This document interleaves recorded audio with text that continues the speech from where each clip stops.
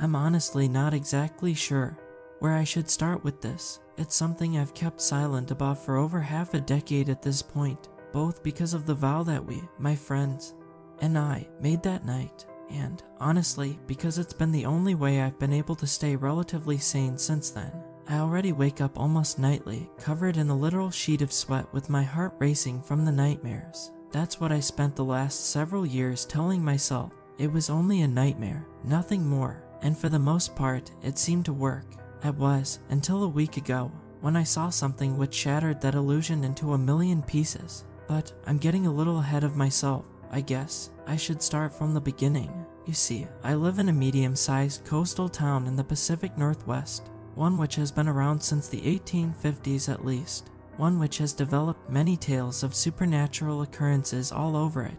Counts of strange occurrences have been reported for over half a century or more, ranging from ghostly voices emanating from where the town's once bustling logging buildings stood on the edge of the estuary, to noises of old motion pictures playing after hours in the old Egyptian-style theater downtown, one of the last remaining in the United States, to the sounds of ghostly music and laughter coming from the ballroom of the old hotel, now converted to apartments. But one of the biggest ones, so big it used to be a centerpiece of the annual Halloween ghost tours in town, was the old hospital. Built in the mid-1920s, it served as the town's sole hospital until the early 70s, when the modern one was built, and the old shut down. For a short period of time between the 80s and the early 92nd, it housed a community college, but it, too, left, leaving it again silent and abandoned. The official reasoning given was that the structure wasn't up to proper code, and the costs in bringing it up to modern standards would be just too expensive.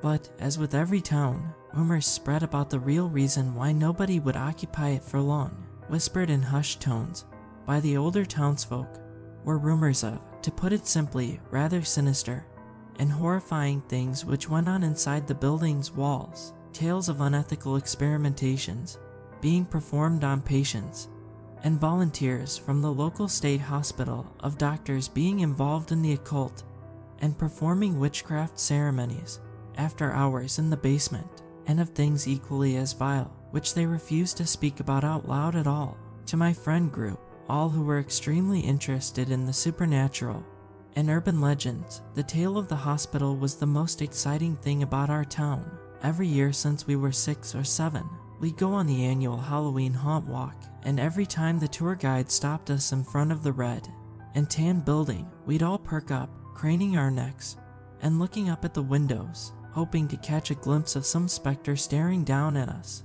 But nothing ever happened, and as the turn of the century rolled around, leading from the 2000s into the 2010s, our enthusiasm for it seemed to wane slightly. We all became wrapped up in our own personal lives, and soon, our annual meetup was forgotten about. That was, until one cold, rainy day in early 2018. I had just gotten up for the day, as it was my day off from work, when my phone rang on my bedside table. Reaching over the bed, I picked it up and was surprised to see Johnny's name staring back at me. I quickly answered it. "Hello." A moment later, Johnny's deep, booming voice rang through the phone. "Hey, Mikey boy, how are ya?" I hadn't heard from my friend in almost 3 years since he'd gone to Eugene for college. I let out a small laugh. "Dude, been a hot minute since I heard from you." "I've been alright, what about you? How's school going?" I sat down in my desk chair as he answered. "School's been going fine, bro, thanks for asking." His voice took on a teasing tone. "I hear you're going to be turning 28 this summer, huh?" I groaned. "Dude, don't remind me. I'd like to pretend turning 30 wasn't only a handful of years away." He let out another laugh. "Hey, how do you think I feel, where I'm 35 now?" "My bad, man." I laughed back, then looked out the window. "So, are you back in town or something?" I asked. I heard him shift on the phone. "Yeah, actually I am, for a week or so. That's actually the reason I called." "Are you doing anything right now?" I glanced at the clock. The large, white numbers showed it was a little after 10:30. "Nah, not right now. Today's my day off, and I'm not meeting Ruby till tonight for dinner." A smacking sound came from my friend's end of the call. "Damn it, that's right. Today's your guys' 5-year anniversary. Congrats." I thanked him, and then he continued. "Look, I called up the others a few minutes ago. We're all meeting at the diner in the strip mall parking lot down from Walmart. Come join us. I've got something for us to do for old time's sake, now that we're all back in town. I allowed myself a small grin, knowing Johnny this was going to be interesting, to say the least. Alright man, just give me half an hour to get dressed and drive down there. About 35 minutes later, I pulled into the strip mall's parking lot. Spying my friend's Cadillac, I parked next to it and walked into the diner. The smell of home-cooked bacon and eggs washed over me. Many of the patrons in the diner were late risers, having a breakfast while they still could.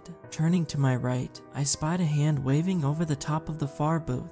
Over here, Mike, waving at Francine, the diner's owner. I strode across the tiled floor and slid into the empty spot on the red vinyl bench. Looking up, I was greeted by the 3 smiling faces of my friends. "Hey, Mike, long time, bro," Lucas exclaimed, reaching across the booth to fist bump me. Addie gave me a small wave from the other side of him, the curls of her auburn hair bouncing slightly on her shoulders. A thick hand fell on my shoulder, and I turned to see Johnny's ginormous grin looking down at me.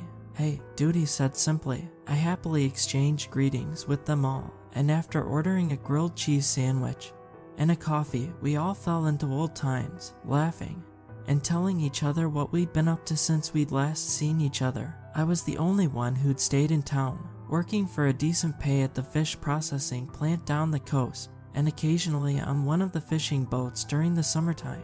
Johnny had gone off to college in Eugene, while Lucas had gone off to Portland for some big-time job. Addie had moved up to Seattle to work as a photographer, her passion. As our food was brought to us, I realized for the first time how much I missed our friend group, how much I missed hanging out with them. I had a small group of other locals I was friends with, and of course, I had Ruby, but the dynamic the 4 of us shared was something nobody else could replicate.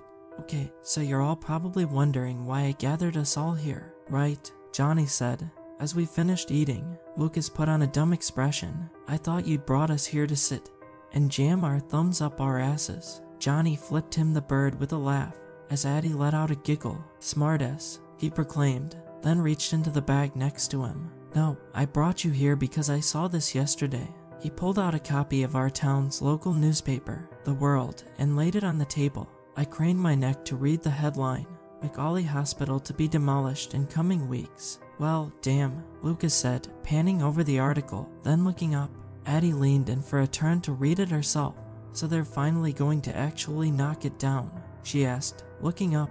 Johnny shrugged his shoulders. "Seems like it. They're going to turn the area into some kind of parking lot or something." According to the article, I leaned back in the booth, feeling a small wave of sadness wash over me, and said the only thing I could think of. "Well, that sucks." It felt not only as though a piece of the town's history, however sordid, was about to be destroyed, but also a beloved piece of our own personal ones. The tours to the hospital had been such a staple of our childhoods that losing it almost felt like finally having to part with a childhood stuffed animal, as strange as it may seem. Johnny nodded. "It does suck, but it says here it won't be torn down until early to mid-April.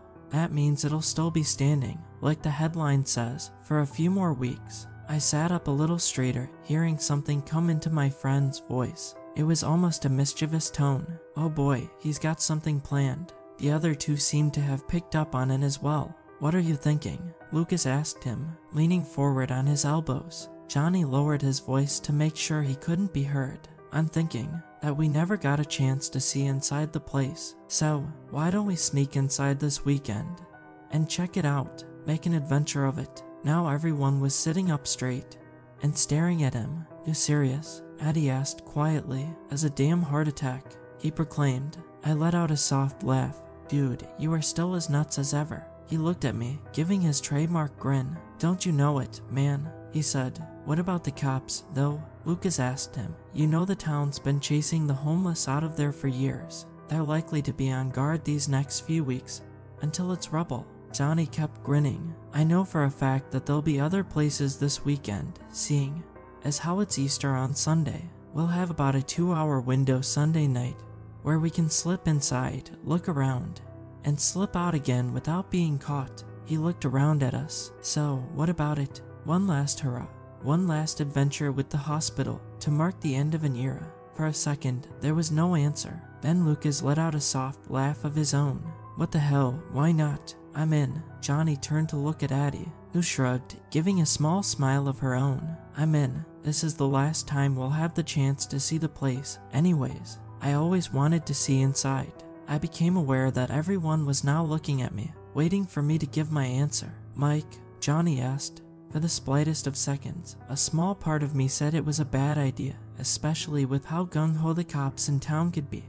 Then, I pushed it away. This might be one of the last memories we'll have together before our lives truly move apart. You'll regret this if you turn it down, man. Sure, why not? I said, grinning. Yeah, I'm in. And with that, the plan was set. Later that night, as I went on my anniversary date with Ruby, I pushed the plan out of my mind, allowing myself to get lost in her beautiful blue eyes and brown hair, everything else seeming to drift away. But as I lay in bed, hearing her softly breathing next to me, I stared up at the darkened ceiling above me and wondered what I'd gotten myself into. The rest of the week seemed to pass by in a blur, and before I knew it, Sunday had arrived. As the afternoon drew on, I made a trip to my local mercantile store, picking up a few items I felt I would need for our adventure tonight. Finally, as the last remnants of daylight faded from the sky, I drove from my side of town to the other, where the others were waiting for me. As I turned onto Commercial Avenue, the headlights of my Ford Taurus bounced off the faded and peeling tan and red paint, reflecting back in the glass of the hospital. And then I passed it, driving a little farther down the street and parking across from the town park. Getting out of the car, I retrieved my items from the trunk and walked back towards the meeting spot. Many lights were still on in the neighborhood's houses, and I let out a silent prayer that nobody would gaze out of their windows and see us. The chilly spring air whipped at my face as I crossed the street until I was standing, quite literally, in the shadow of the 4-story building. I stopped and looked up at it, finally for the first time in my life appreciating how big it was. It stretched up and away from me, seeming almost imposing in the gathering darkness. It almost looks like a slumbering beast in the gloom, one which could wake up at any moment. I shook my head slightly. Where the hell had that thought come from? The wind whipped at my back, and a slight shiver shot up my spine, though I didn't know whether it was from the cold or the building. That was when the hand fell on my shoulder. I about jumped a foot off the ground, choking off the cry that had bubbled up in my throat. Behind me, I heard a quiet laugh, and whirled around to see Johnny giving me a grin. "US," I hissed at him, though I let out a soft laugh of relief. "What, did I scare you?" he joked, nudging my shoulder, then motioned towards the back of the building. "Come on, the others are waiting around the back." He noticed my bag and gestured to it. "What you got in there?" I unzipped it, opening to show him a pair of gloves so I don't cut myself on the glass or metal, a flashlight so we can see where we're going, and I pulled a camcorder out of the bag, that to document it. He let out a low whistle. "And that is why we always rely on you, my man. You always come prepared." And with that, he led me around to the back of the hospital. Lucas and Addie were indeed waiting for us near a rear window. I saw, with a small measure of disapproval, that someone, likely Johnny or Lucas, had broken the glass out. "So, who's going first?" Johnny whispered, looking around. "I guess I'll do it," Lucas whispered back after a second. He cleared away the remaining fragments of broken glass, then boosted himself up and over the window ledge until he disappeared inside. A moment later, he stuck his head back out. "It's all right, come on," he said, a huge smile already formed on his face. Johnny helped Addie up next, then slid up and inside himself. For a few moments, I was left alone outside, and I quickly looked around. The woods which stood behind the hospital slid away into the darkness, and I noticed for the first time how there was no sound of animals calling, no rustle of elk sliding through the woods, no owls, nothing. The realization made another shiver slide up my spine, though I couldn't tell, again, why. I scoffed. "Come on, it's barely out of winter, Michael. Most animals aren't even out yet. Stop spooking yourself over some stupid BS." And with that, I reached up and grabbed the window ledge, pulling myself up and sliding inside. The first thing I noticed when I stood up was just how musty it seemed to be. The air almost seemed thick, heavy laden with dust, and God only knew what else. Hope to God I don't breathe in too much asbestos or something. I forgot to bring a mask. Reaching into my bag, I pulled out first the gloves, then the flashlight. Snapping it on, I hooded the beam slightly with my free hand and shone it around. The room which we had entered was large, and as I'd figured it would be, empty. The same tan color which adorned the outside of the building graced the walls, and here, though the floor seemed to be tiled, I could only guess what purpose it had served in the days of it being a hospital, as it had closed long before I had been born. It could be a room for administrative purposes, or it could have been a patient room. I'll never know. That's when I noticed I was alone in the room.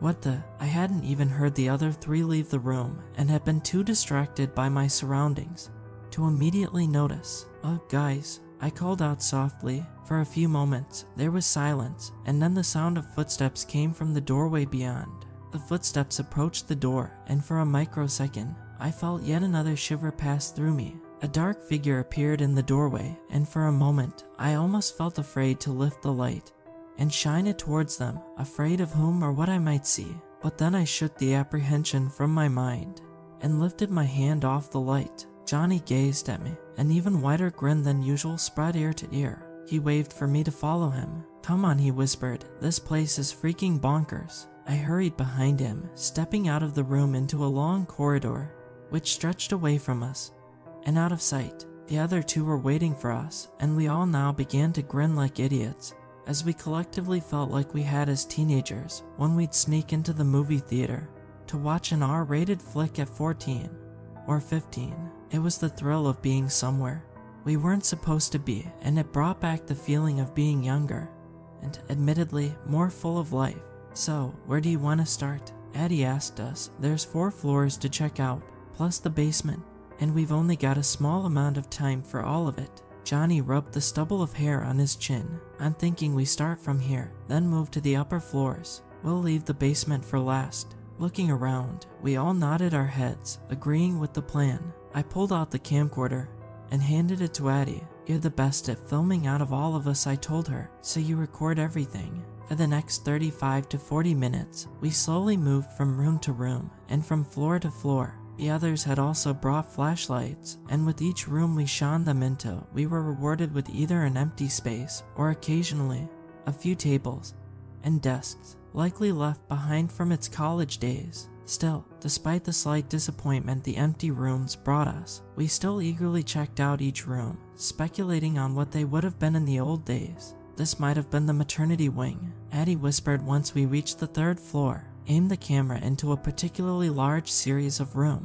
This might have been where my mother and grandmother were born." Our excitement bolstered the rest of us, and we kept moving on, finally reaching the top floor. This floor seemed to have few walls remaining on it, and we walked from one end of the top floor to the other without much obstruction. As we reached the far end of the floor, something caught Lucas's eye, and he shone his light into a corner. "Hey, check out this graffiti," he said. We huddled up around him and aimed our lights at the dark red letters spray painted on the wall. "Beware of Dr. Craddock." Lucas let out a soft laugh. "Holy hell, I'd almost forgotten about the legend of Dr. Craddock." He whispered softly, almost more to himself than us, but his words seemed to unlock a long-forgotten memory in my mind. One of a story that the tour guide who'd led us around one year in the early 2000s had told only once, and for whatever reason, never told again. According to him, Dr. Craddock had been one of the head surgeons at McAuley Hospital from the late 30s until the mid-60s, a man who was as gifted with his mind as his hands. He was also, according to the rumors, one of the most evil men to boot. He'd supposedly headed up many, if not all, of the unethical experimentation, even doing surgery without any anesthesia, as well as led other members of the medical staff in occult worship. The tour guide said that Craddock had been terrified of one thing, and one thing alone: death. He used the experiments and occult worshipping to attempt to find a way to live for eternity, to escape the clutches of the Grim Reaper, and escape the fate which awaited him in hell. The tour guide had ended with, but it seemingly hadn't worked, as the man had died in the late 70s. My friends, also having remembered the story, were softly chattering to themselves about the message, but I'd stopped listening to what they were saying. As I'd mentally recalled the story myself, an odd sensation had begun to settle over me. one which I hadn't felt during our entire journey through the hospital, which churned and twisted my gut into a knot. It was the feeling of being stared at, the kind which attempted to burn a hole directly through the back of your skull. Turning away from the others, I looked back towards the other end of the building. With my flashlight lowered, I couldn't see much in the gloom, but I saw one thing. Many of the windows hadn't been boarded up, especially on this floor, and the yellow glow of the streetlights outside shone inside, casting long shadows, and a dim view of the area. Over in the far corner was a shadow, one which was darker than the rest. That wasn't what drew my gaze, and choked off my breath in my throat. It was in the shape of a person, one standing just out of sight. The feeling of being stared at intensified, and I swear I saw the shadowy figure take a step towards us. I quickly unhooded my flashlight, aiming it straight at the figure. There was nothing there. It was almost as if the beam of light had banished it away, if it was even there in the first place. As I aimed the flashlight around, I felt something brush against the nape of my neck, causing me to let out an involuntary gasp. As a lightning bolt shot up my spine, I whirled around to face behind me, the beam of my light splashing off my friends. As they turned to look at me, there was nothing there again. My breath came in short, ragged gasps, as I attempted to steady myself. "Dude, what's up?" Lucas asked me. For a second, I considered telling them what I'd seen. Then I shook my head. "Nothing, man," I said, hoping my voice sounded calmer than I felt. "Look, let's just finish up and get out of here, okay? I just don't want to stay in here too long, with God only knows what in the air." I saw Lucas and Johnny immediately accept my answer, but Addie lowered the camera and gave me a serious look. She knew something was up. She always did with me. I simply shook my head at her, letting her know I didn't want to say anything. Johnny finally sighed. "Alright, then let's quickly run downstairs and check out the basement, and we'll book it." I let out a breath I hadn't realized I'd been holding it, then nodded. "Sounds like a plan to me," I said, then stepped out of the way as our friend led the way back downstairs. I brought up the rear this time, occasionally looking behind us and shining my light around. The feeling of being watched hadn't gone away. As we moved back downstairs, it seemed to almost follow us, staying just out of sight behind a corner or in a stairwell. I couldn't hear anything, but all of my instincts were telling me to be on guard. I reached under the waistband of my coat and massaged the handle of the hunting knife I had strapped there, feeling slightly comforted by it. Finally, we stood at the door to the basement. A set of steps, lined with a rusting railing, led down. For a second, I debated on telling the others to hang the basement and just leave. But no, as creeped out as I felt, I attempted to be rational. "You aren't being followed, dude. You didn't see anything. You're freaking yourself out over nothing. Don't ruin this for everyone else." And so, still repeating those thoughts to myself, I followed the others down the steps. The sound of water dripping from somewhere deeper still echoed back in the silence.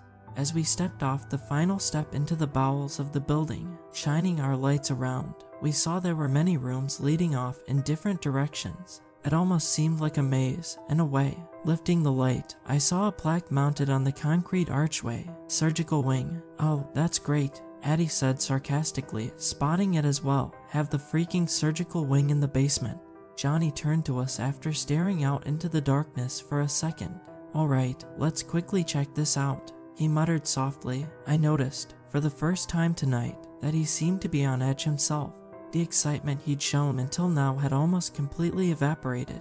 Did he see something too? The thought swam through my mind, but before I could decide to ask out loud, he turned and led the way deeper into the basement, feeling as though ants and roaches had burrowed under my skin and were inching their way along beneath it. I hurried after them.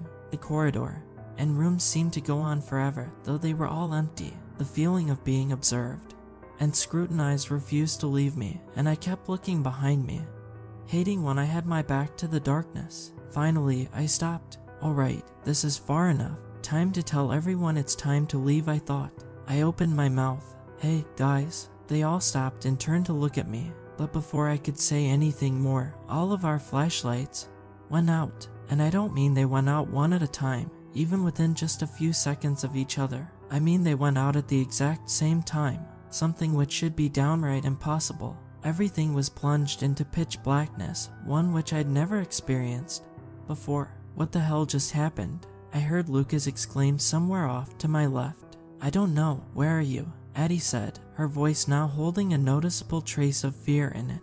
As I heard them attempting to make their way to each other, the feeling of something brushing against the nape of my neck returned. I felt my heart begin to race, and my breath hitch again in my throat, and then my heart stopped entirely as I heard the sound. It came from just behind me and to the right, almost soft enough to miss, but not quite. It was a voice, a man's voice, low and gravelly, one which I'd never heard before in my life, and it seemed to hold more malice and evil in it than I thought a human's voice ever could.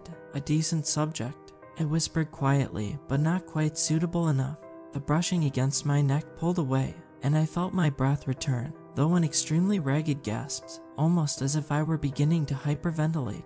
What the hell? I managed to breathe out, turning around in a circle, and pulling the knife from its sheath.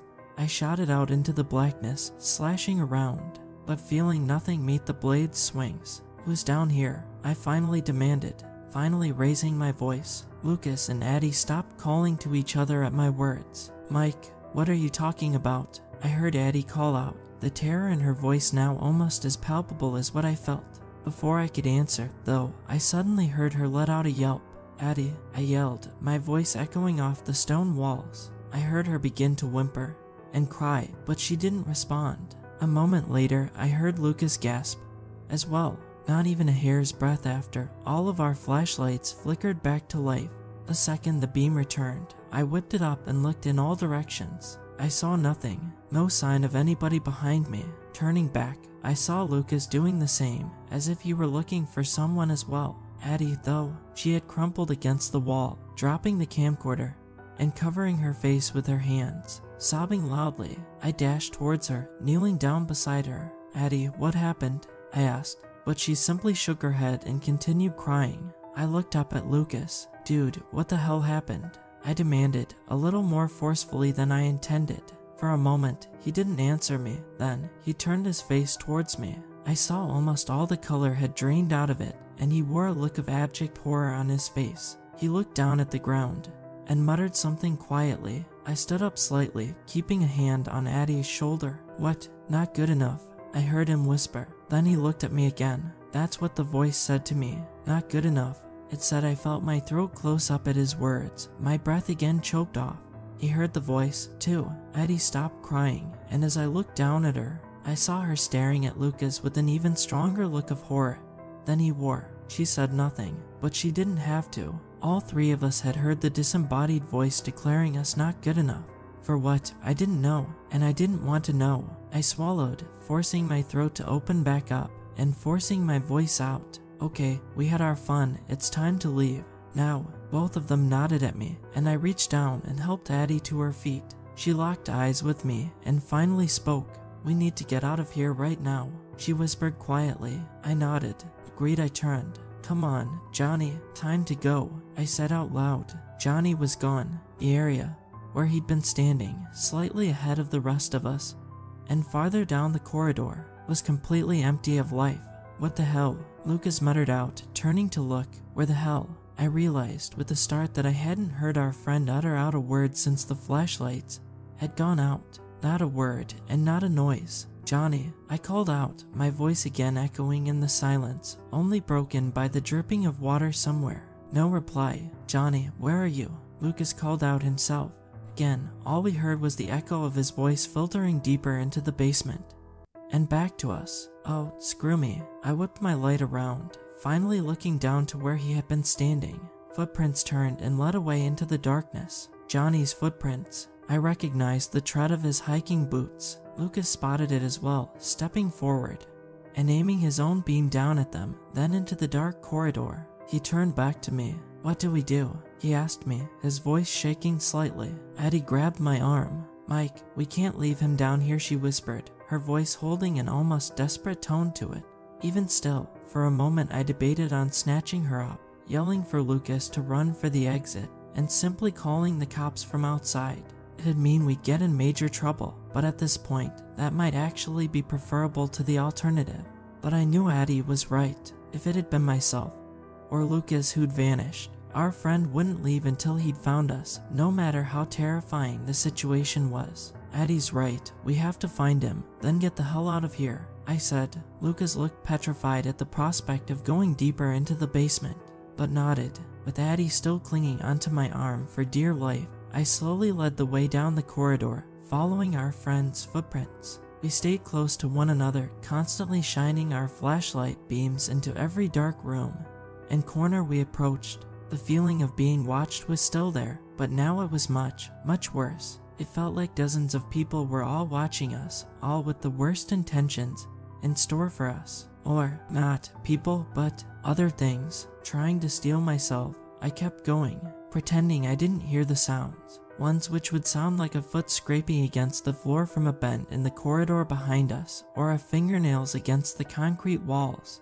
Finally, we reached a larger than normal doorway. Aiming my flashlight up at the archway overhead, I saw another plaque. Operation Room 1, Major Surgery. For some reason, those 4 words sent a new flush of fear through me. I hadn't wanted to admit it, but I'd begun to think of the building as a slumbering animal, one which we'd accidentally woken up from our intrusion. And finding this room almost felt like walking, quite literally, into the belly of the beast. Swallowing hard again, I forced out a long breath and shone my light into the room.